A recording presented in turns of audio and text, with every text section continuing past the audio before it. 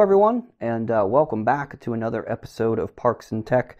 Today we're going to be taking a look at the DJI Osmo Mobile 3. And there it is on the front of the box. It's all folded up, and I guess that's what is really different. Well, there's a lot that's actually different between this one and the other model, the Mobile 2, but I never actually had that, and I actually never had a gimbal for your smartphone before as well. I have a gimbal for my action cameras, for the ones that don't have very good digital image stabilization. But I've never had one for my phone before. Never really thought I needed one. But as the smartphone cameras are just getting better and better and better, then that makes perfect sense to release something like this, and at such a great price point as well. Even for the combo, not too expensive.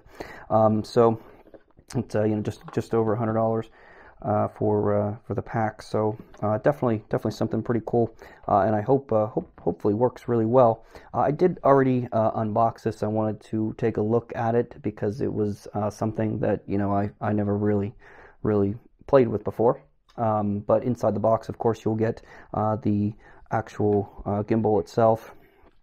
This just folds up and down to give you that nice compact feel. And this would go inside this case, which this case again only comes with the combo pack. But it is a really nice case. It's got some Osmo DJI branding on there, but very nice material.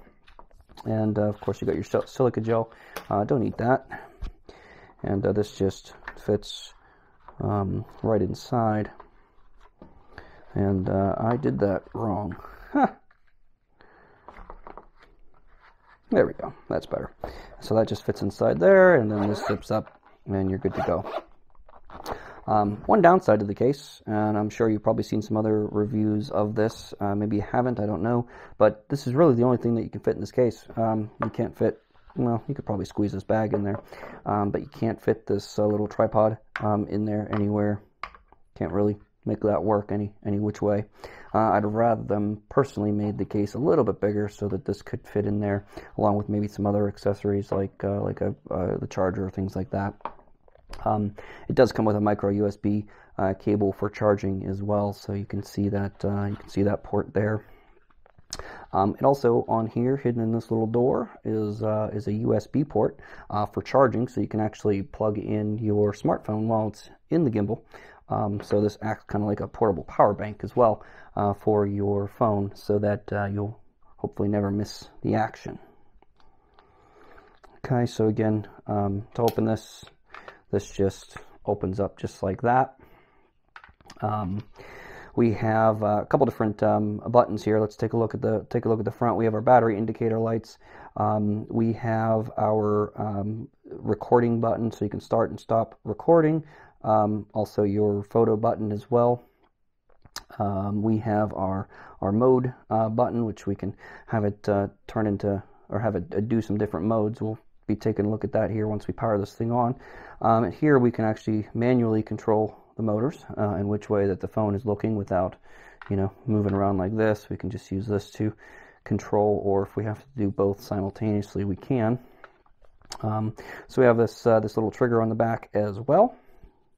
We have some zoom on the side as well. Of course, it's just a digital zoom, so we will take a look at that as well. And of course, the higher quality your camera on your phone is, then the higher quality the digital zoom will be. But it's pretty cool that they offer that. This thing actually connects to the DJI Mimo app on your phone via Bluetooth, and that's something that you definitely have to make sure you do for the very first time whenever you do connect that to the Mimo app. I mean, of course, you're going to want to have the app on all the time with this, and you'll be able to record and do all kinds of cool stuff through the app, but you definitely want to make sure that this is connected whenever the app, or whenever you first turn it on, because if you put your phone in and turn this on, it's just going to hang out there. It's not going to do anything at all. So you're gonna you're going to definitely want to make sure that you turn on Bluetooth on your phone and connect to the Osmo Mobile 3.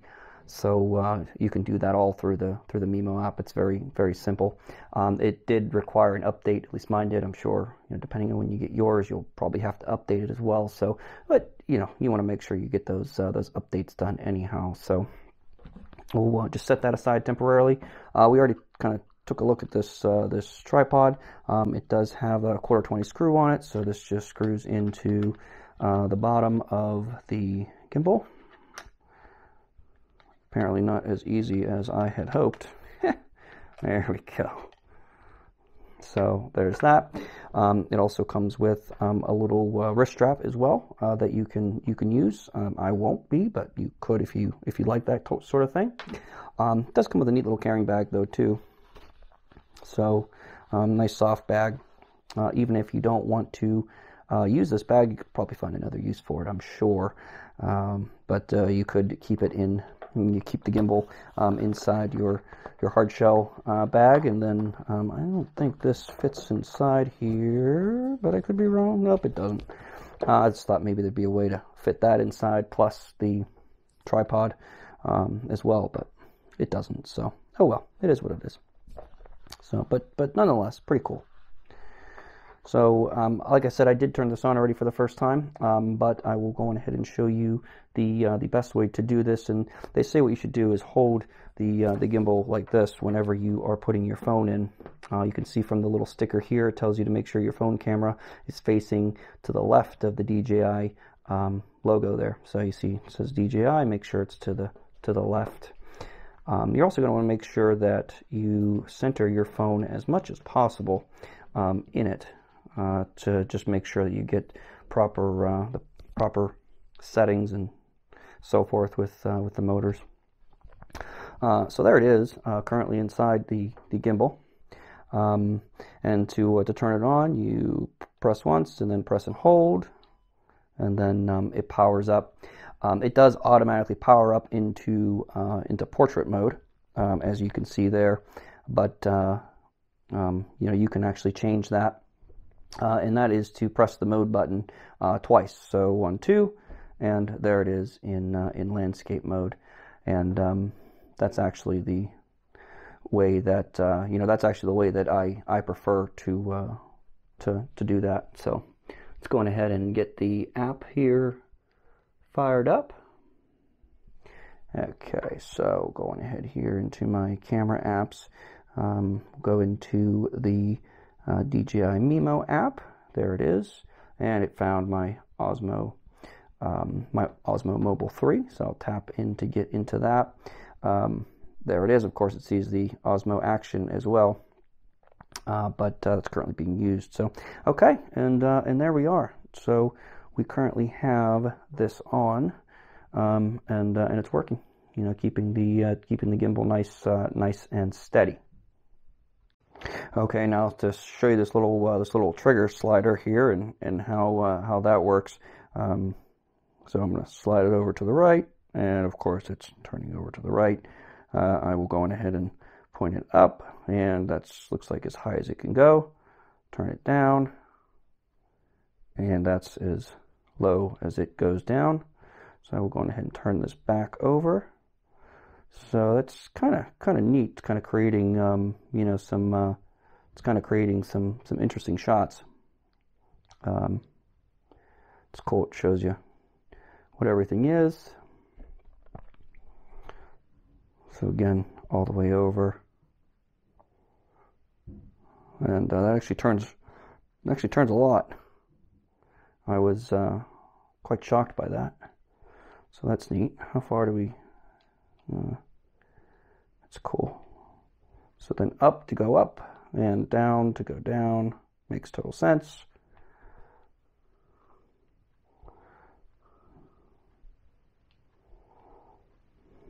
So cool. Okay, so say you're using this little slider to control this, and you get all messed up in terms of your orientation. See how it's not obviously getting straight. You can use this back trigger. If you click it twice, it automatically recenters for you. So so that's pretty neat little feature. Definitely good for you know, if you do end up getting kind of discombobulated with this and not have it be pointing straight. So it's pretty neat. You can of course switch to different modes.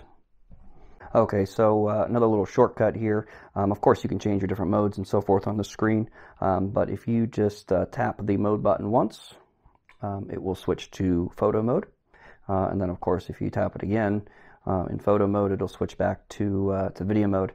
So that's a nice little shortcut, and it'll definitely come in handy.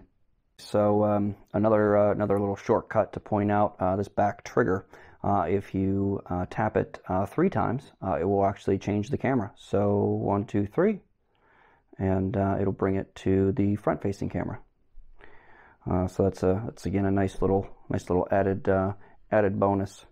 I wonder if you can switch while still recording.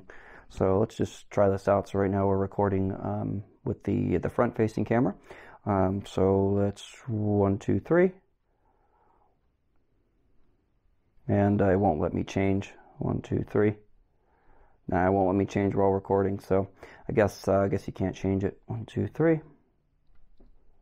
There it is. So yeah, so it won't let you record while you're recording. You won't be able to change the cameras. I thought it'd be kind of neat if you could, and it would just stop the other one and then start this new one. But I guess it doesn't. So it is what it is. But that's still pretty cool. So okay, so again, looking at the mode button. Press it twice and it'll change its orientation for you. Of course, again, as I said before, I like the landscape, so I'm going to leave it in landscape. Now, if you press that mode button 3 times, 1, 2, 3, it actually puts the gimbal into standby mode. You can see it changes the app as well on the screen. If you it tells you to press the trigger twice to resume, so it'll wake itself up. 1, 2, when the trigger, and there it is, you know, right where you left off. So that's pretty cool if you're trying to maybe save some battery or something like that. Okay, so as I told you before, this little trigger on the side here is to zoom in and out. But again, of course, it is just digital, but we're going to go ahead and test that out. So we slide it up to zoom in. And of course, this is going to have to do a lot with, you know, the quality of your phone, you know, in terms of what this is really going to look like or not look like, how far we can go in here. You can see it's starting to get a little pixelated there, but not bad. So I'm going ahead and zoom back out to show you. And that's the digital zoom function we got going on there. Pretty neat. Okay, so this does have a couple different features. Of course, it's got the hyperlapse, which everybody loves. You got time lapse, video, photo, panorama, and story mode, which looks kind of interesting. So we do have that. Some different modes for you to play around with, and I won't go on ahead into all those. Into showing you all those modes here today, but we'll save that for another video. But no, all in all, this thing is pretty cool. I am really impressed with the active track that this thing has on it. I'm sure a lot of other people are too. This thing is just it's just really cool how that works. Alright guys, so now I have put it into face tracking mode. So make sure whatever face or whatever it is you want to track is in view on the phone through the app, and then press that back trigger button once, and it brings up a little box that will automatically detect faces, which I think is pretty cool. And right now it is currently you know, locked onto my face. You can see as I move over here, it's following me around, and even if I get you know, close, it still tilts up with me and doesn't really seem to lose me. So I think that's pretty darn cool. Now that might have been as far as it can go, but you can easily just walk around, walk and talk as much as you'd like, and it will track you. I think it's really cool. I mean, the tracking is that's excellent. That is absolutely incredible. To how far I can get away here if I hide my face, and it still following me. It's hard for you to tell, I'm sure, but you can see it on the video. And I tried to fake it by getting in nice and close, and oh, maybe it finally lost me. Let's see if it's still looking and if it'll pick me back up. No, it didn't. Okay, so yeah, you probably won't be getting that close anyway. So let's try this again. Hit the back trigger. There we go. And now it caught back onto me again. And I didn't even have to be looking at the screen to do that. I just was, standing back here, and it was able to find me. So I think that's pretty neat.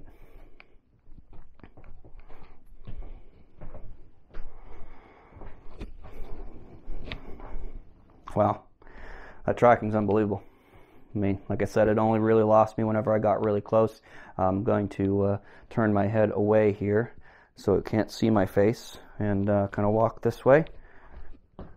And it's still locked on. So I don't know if maybe it's not necessarily your face that it's tracking, but it knows a human head, or I don't know, something like that. Maybe it'll work with animals, or I don't know, maybe it works with a car. I have no idea. I haven't tried that out, but this is really cool. I'm really impressed with how that tracking works. Well done. All right, here, guys, we're going to put it through a little bit of a stability test here. You can see me moving this around like crazy. So let's see if it will mess up. So far, so good.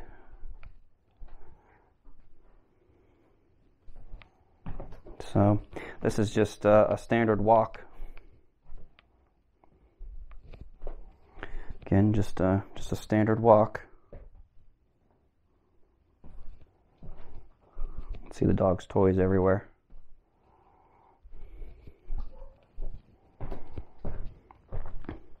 Sure you can hear Grace barking in the background.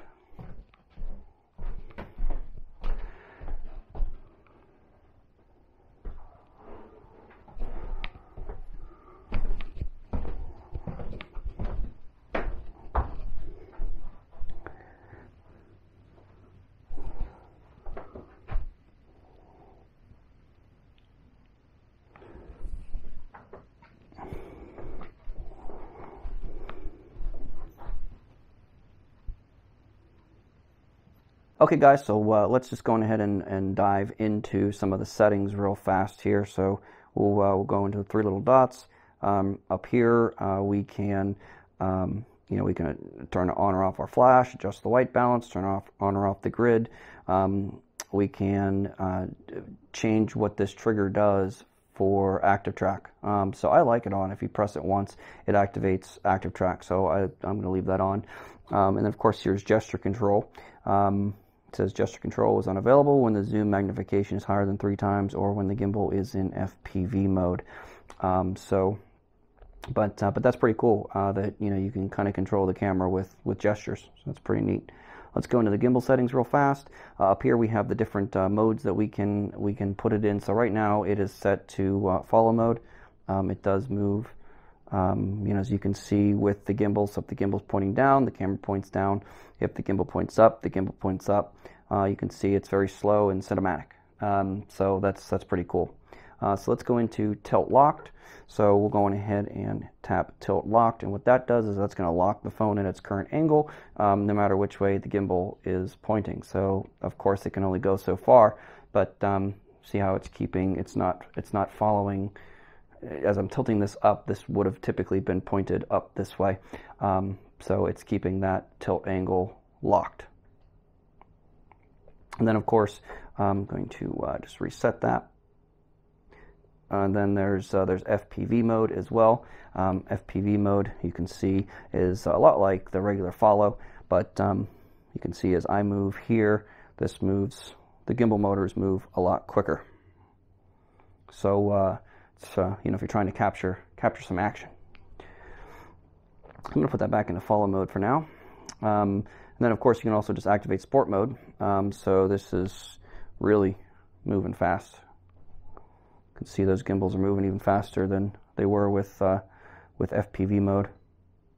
So it's pretty cool. So then we can really, looks like we can really change some things here. Let's crank it up as high as it can go. And that basically keeps up completely with my gestures. So there's really not much lag there, folks. So we'll move that back to normal and turn off sport mode as well. So control stick speed, medium, so you can change the speed of the control stick down there. We got the control stick control direction, which right now is in free. I guess you can lock it into horizontal and vertical. Invert pan control, invert vert control. You can also change what the mode button does there. Right now it's doing switch to photo, switch between taking a photo and recording. And of course you have your gimbal auto calibration as well. So they give you a lot of settings to kind of play with, and of course you'll have to play around with it and figure out which one is going to be best for you and what's going to work the best for the type of shot that you're trying to get, and for what you're trying to capture. So you'll definitely be able to catch on to that. There isn't too much in terms of instructions in the manual itself, so you kind of just have to play around with it, or of course you're watching this video, so that's definitely a good start as well. So that's pretty cool. All right, guys. So we kind of went pretty in depth with this DJI Osmo Mobile 3. And again, this is the combo pack from DJI. But all in all, I really enjoy it. I never really thought I needed one for my phone until, of course, I had this. I mean, the gimbals are pretty cool with, again, with the action cameras, but I just never really thought of one for the phone. I mean, this is the Note 9. The Note 9 actually has some stabilization built in to it already, which actually works pretty well. So, I was quite pleased with this, and for the price, you really can't beat it. So, I mean, if you do any type of recording with your phone, or even just photos, which we all do, we all take these types of shots, then I would recommend picking one of these up. I think it's really cool. I think it's really handy to have. It is very easy to use. It takes a little bit of playing around with it, but I mean, seriously, once you got the hang of it, man, you got the hang of it, and you're good. Of course, there's some other settings that you can adjust and play with. A lot of different modes that you can do. So I really hope you guys enjoyed this video. I'm going to go on ahead and leave you with a couple shots here that I created. I'll show you a panorama shot, and then I'll also show you a little hyperlapse that I made as well. So I thanks for watching, guys. I really hope you enjoyed the video. Stick around for a couple little sample shots here, and they are pretty short. So again, thanks for watching, and we'll catch you in the next one.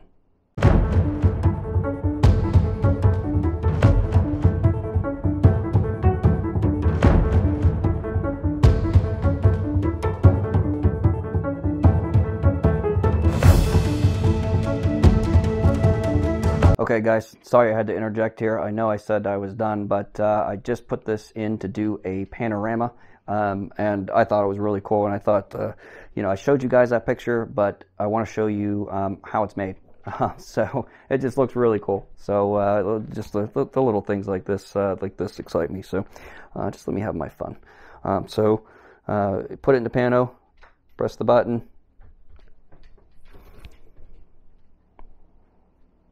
Look at that thing go.